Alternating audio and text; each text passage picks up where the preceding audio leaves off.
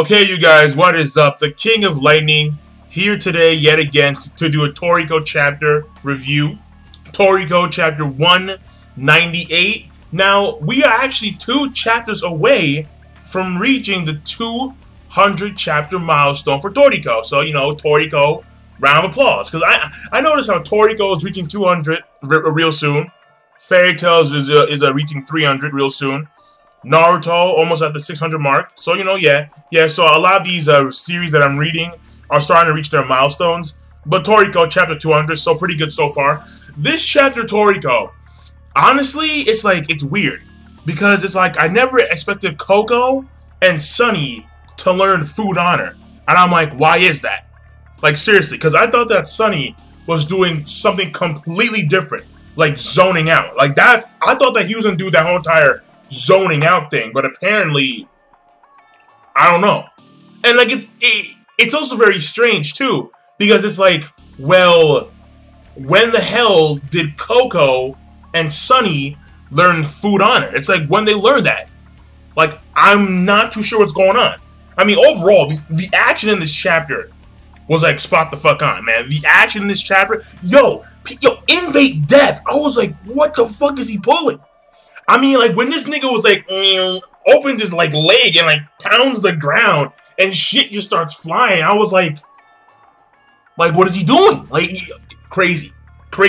And then Zebra, Zebra was poning Mount Turtle. I was like, holy shit. I was like, yo, Zebra was poning Mount Turtle. Straight up poning Mount Turtle. And it was like, what the fuck is going on? So, but actually, this chapter also, at the end of the chapter, things got very interesting with the prospect of the one Saint Beast that, well, no, Saint Beast, like on some Yu Hakusho shit. The 1-4 Beast, because the 4 Beast, the category 4 Beast is actually one Beast. Because I thought so. Because the way they were describing it earlier in like, I think it was like 3 chapters ago, they described the 4 beasts as if it was only one creature. But then we saw 4 actual beasts, so I assumed that it wasn't one creature. But now, no. Apparently, those 4 creatures that we see, Gao, King Octopus Kong, Mount Turtle, and Invade Death, they're being controlled by this other creature, apparently. And this creature is apparently in the Central Human World, underground, 200 meters underground, just chilling. And I was like, oh, what? I was like, whoa, he's already there. And there's no one else. I mean, like who else is not a member of the IGO? I mean, maybe Manson. I'm not too sure. Maybe Manson might be there waiting and shit. I have no idea. But, yeah, maybe Manson. Maybe. He might be able to pull some shit out. Maybe. Because I feel that Manson is stronger than Toriko Zebra. I don't know, because Manson, I feel so. I really do. I don't know why. I feel that Manson has some hidden power. Oh yeah, and then of course that there is someone apparently controlling. It's weird because it's like Inception. Yeah, it's like Inception. Like it's like a controlling version of Inception, where apparently someone is behind the 4 beasts, and the 4 beasts is controlling these other 4 creatures. So it's kind of like, you know, like double controlling Inception going on here. But basically in this chapter, starts off with Coco.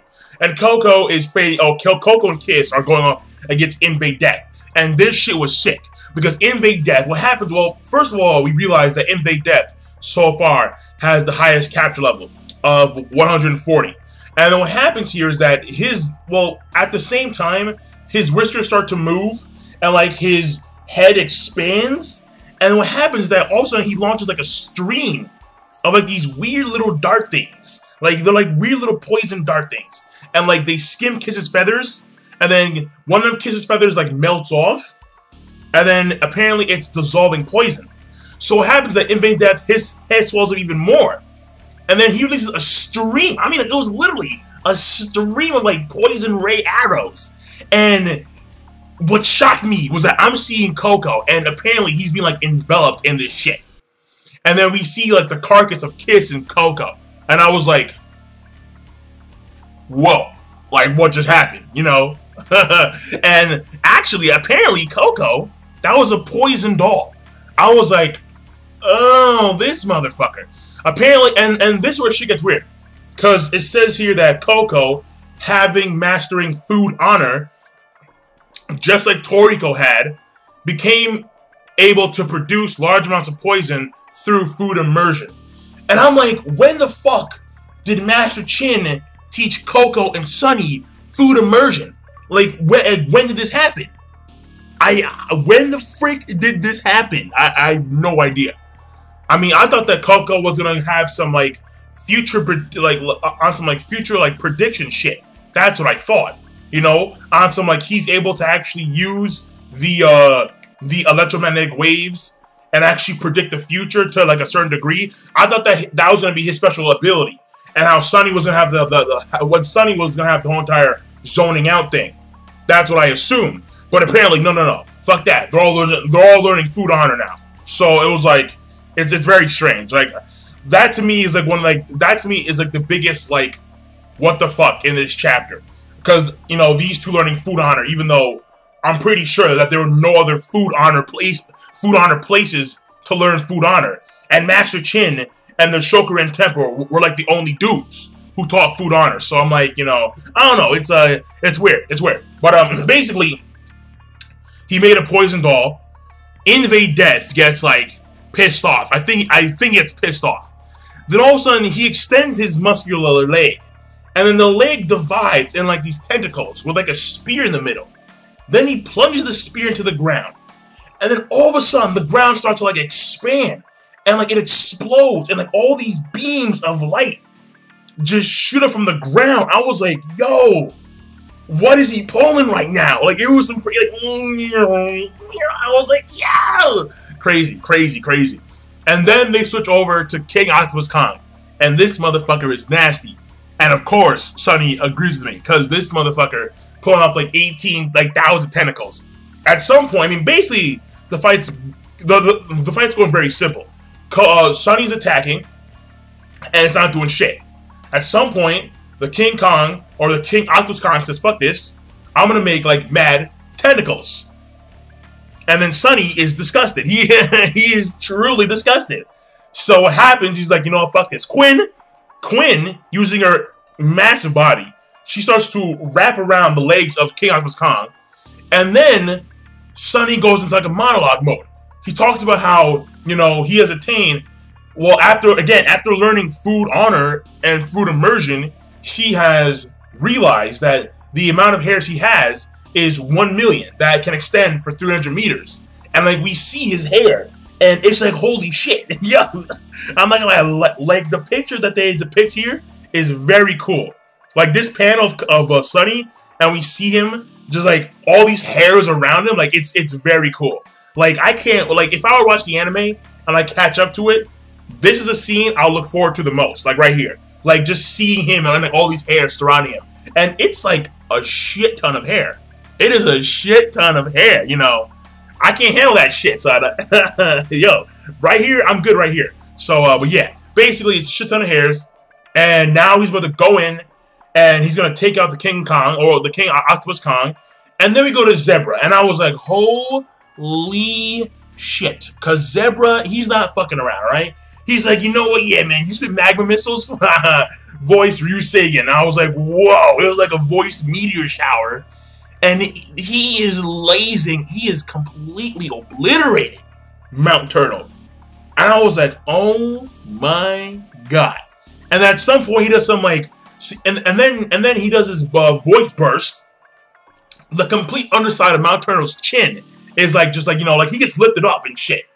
And then Zebra's like, well, you know, apparently voice is enough. You need a fist. And the way he cocked back, I'm like, yo, son, that's Kugi Ren. Like, what do you do? I was like, yo, did Zebra just steal Toriko shit?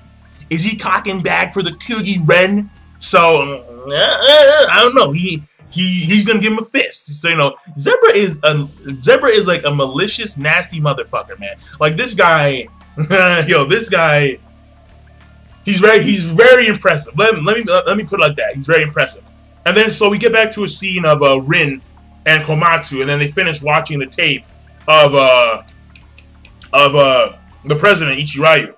And he says two things. The first thing is that the four beasts aren't separate beasts, but one beast. The main body sends out four of these beasts to the human world, and usually they're different beasts, but they're being controlled by usually like the same entity.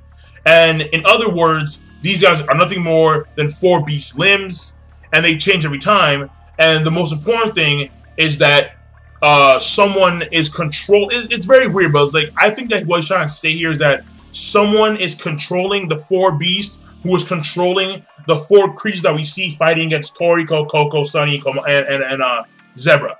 That's what I think he means. That there's some human controlling the four beasts, which I find very strange. Because it's like the last time the four beasts came was like a few thousand years ago, or something like that. A few hundred, yeah. Like, actually, yeah, it was like a few thousand years ago, when Ichirari was like still young and shit. So it's, I don't know, like, it's very strange. Like, who the fuck, who is this person who is controlling the four beasts that is controlling the four beasts that we see today? So I don't know. But then we see a panel, because, wait, actually no, it says right here. The fact is, there's someone behind the scenes controlling the four beast main body. Yeah, so basically, it's some controlling Inception shit. And then we see a panel, and the last panel is Central Human World, 200 meters underground. And then we see some weird tree root-like creature, and apparently it's right underneath Central Human World, which means that they're fucked unless someone who is on the same level as the Four Heavenly Kings, someone like Mansum, comes in there and starts wrecking shop. So other than that, we may see a few million people die in the Central Human World if this tree root-like creature surfaces and starts eating shit. So, you know, but that being said, this chapter overall, it's a good chapter, but it's a very questionable chapter, because it's like, you know, again, all the food honor shit.